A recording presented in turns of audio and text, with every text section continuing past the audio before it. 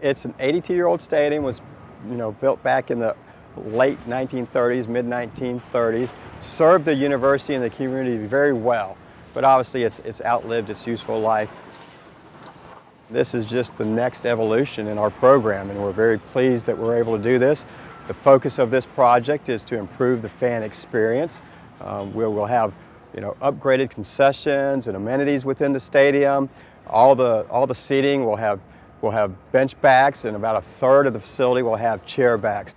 It also includes a club level that's going to house approximately 400 premium seats for our fans.